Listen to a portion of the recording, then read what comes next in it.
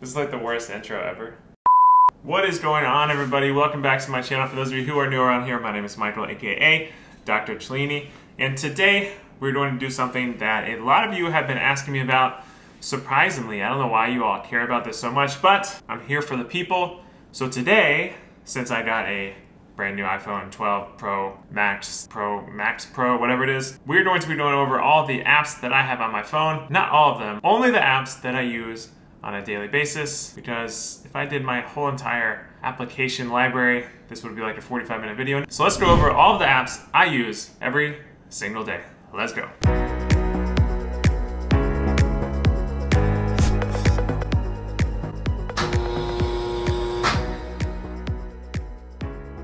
So like I already mentioned, I'm only going to go over apps that I use every single day. I use these apps pretty much constantly throughout the day. I'm always on my phone, and in between cases, these are the apps I always look at to make sure everything is going smoothly in my life while I'm so busy. So there are a few different genres of apps that I look at every single day. Some of them are like finance related, some of them are productivity, some of them are social media, and some of them are basically just medical apps that I use daily. So I'm just gonna go down the list. I'll show you what my phone looks like on the screen, and I'll show you exactly what I do. Okay, so the first app I use on a daily basis is something called Epic.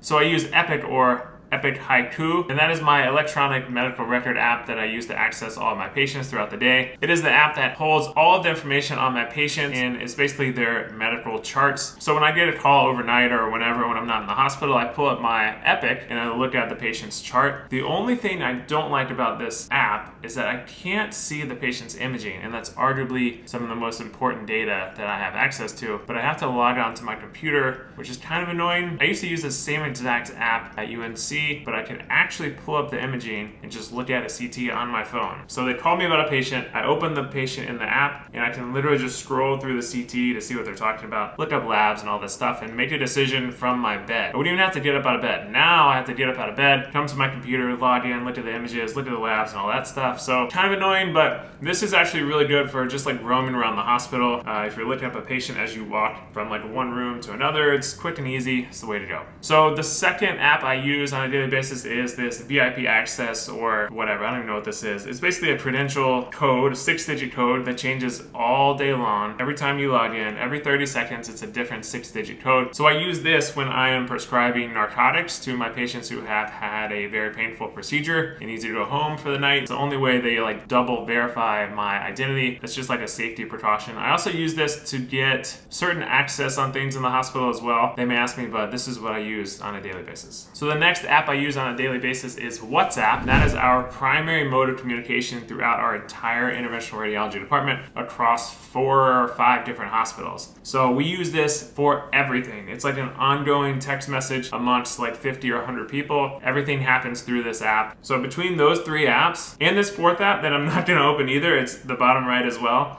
AnyDesk, that is our schedule. So this whole row down here is what I use every single day I'm at work. No ifs, ands, or buts. I use these multiple times every single day. So I will do a procedure, walk out of the procedure, usually look at Epic to get the patient's information. I'll chat to say that the room is done, and then I'll also get on AnyDesk to look at the schedule to see my next patient and get the MRN or the medical record number to look up the patient on Epic. And then I'll also prescribe narcotics to the patient I just saw through the VIP Access app. Did you get all that? You guys are probably like, what the heck is he talking about? But just know that I use these 4 apps every single day as a doctor in the hospital. All right, so next up, we'll get into a little social media action here, because obviously I use YouTube on a very regular basis. So I tend to upload stuff in the community tab on the YouTube page, chat with you all, answer some questions, post some like teasers to upcoming videos and all this stuff. I think it's a cool way to kind of keep in touch with all of my subscribers. So if you ever have a question, sometimes I'll post on there a couple times a week. You can ask me a question there, or ask me a question or whatever on one of my videos. I usually answer them within the first hour. So next to this one on the right is the YouTube Studio. I'm not going to enter this because there is some information on there that is for my eyes only, like all my analytics on my YouTube channel. So we're not going to get into that today, but anybody who has a YouTube channel, this is a way to kind of edit your videos without being at a computer. You can also add keywords, look up revenue, see how your video is doing, respond to comments, etc., etc. This is an amazing app for YouTube creators. It still feels weird when I'm a YouTube creator. I like it though. All right, obviously next to that, I use the text messages because, I mean, who doesn't text throughout the day? We don't have service in the basement of the interventional radiology floor, which is why we use WhatsApp to communicate with everybody in the department, because it's Wi-Fi only, and it doesn't matter if you have an iPhone or an Android or whatever phone. Obviously, I have Instagram next to that.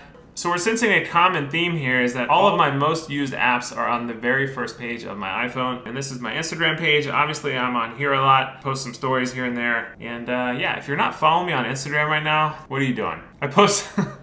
That's kind of like mean right there. But you should follow me on Instagram because I do post cool stuff over there, and I post some very educational worthy content over there as well. Much like I do over here, but I also post stories all the time and, you know, all that stuff. So go follow me on Instagram. Also, while you're at it, go ahead and follow Andriana on Instagram as well. She's almost to 10,000 followers and we're getting there. And maybe we can convince her to start her own YouTube channel if we get the follower count up. She also started a TikTok as well, which was pretty cool, I might add. She posted her first TikTok today. And while we're on TikTok, might as well go to my page right now. And if you don't follow me on TikTok, I'm going hard on TikTok right now, like big, even more so than Instagram. I feel like TikTok is actually a pretty cool platform. I used to think it was pretty cringeworthy, just dancing and like all these young people dancing, but actually you can put out some pretty solid information on TikTok. So if you want to start following me over there, you probably should. I may actually start doing all of my, instead of doing Instagram live, I may do TikTok lives from here on out. So, and I'll just show up here and there and you can ask me questions because I kind of like that platform a little better, but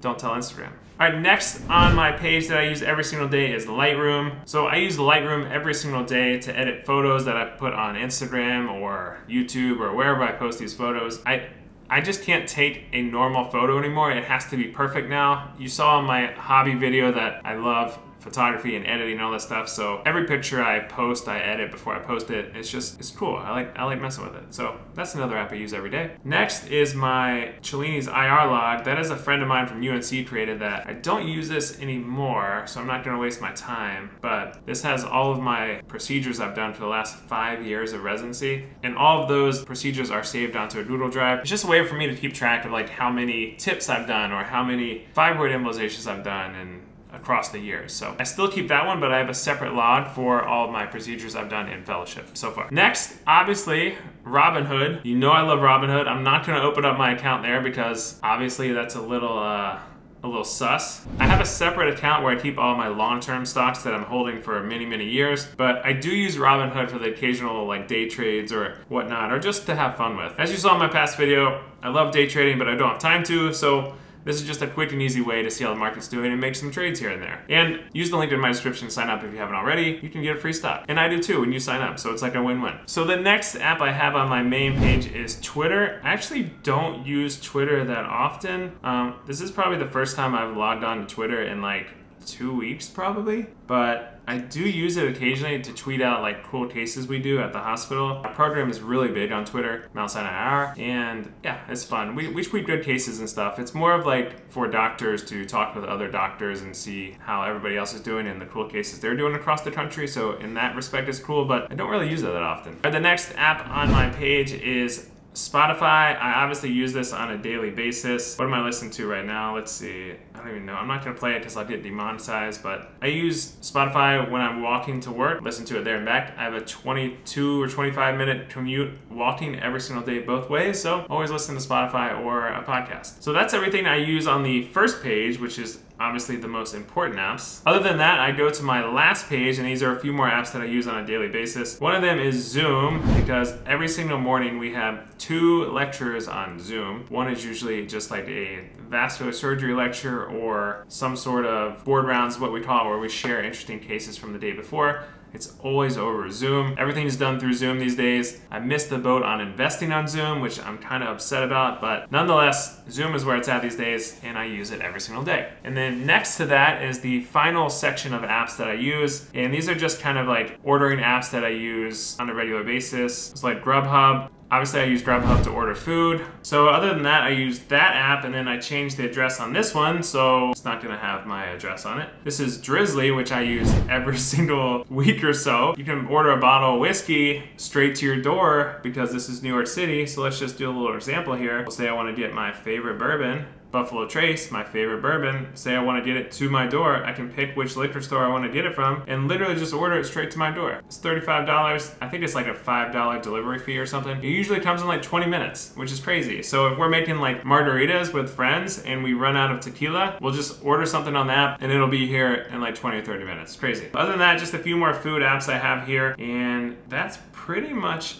it, honestly. So again, I'm sorry if this is boring for a lot of people, but so many people ask me to see what kind of apps are on my phone. So I figured I would just do this. These are my most used apps on a daily basis. If you want me to do an entire video devoted to just apps I use in medicine, let me know in the comments below, and I think I can do that because I have a specific section in my phone for just medical stuff other than those apps that I showed you. As always, make sure you smash that like and subscribe button and follow me on TikTok and Instagram as well. If you have any questions, leave them in the comments below. If I like them, I will respond to them. Otherwise, I will see you all on the next video.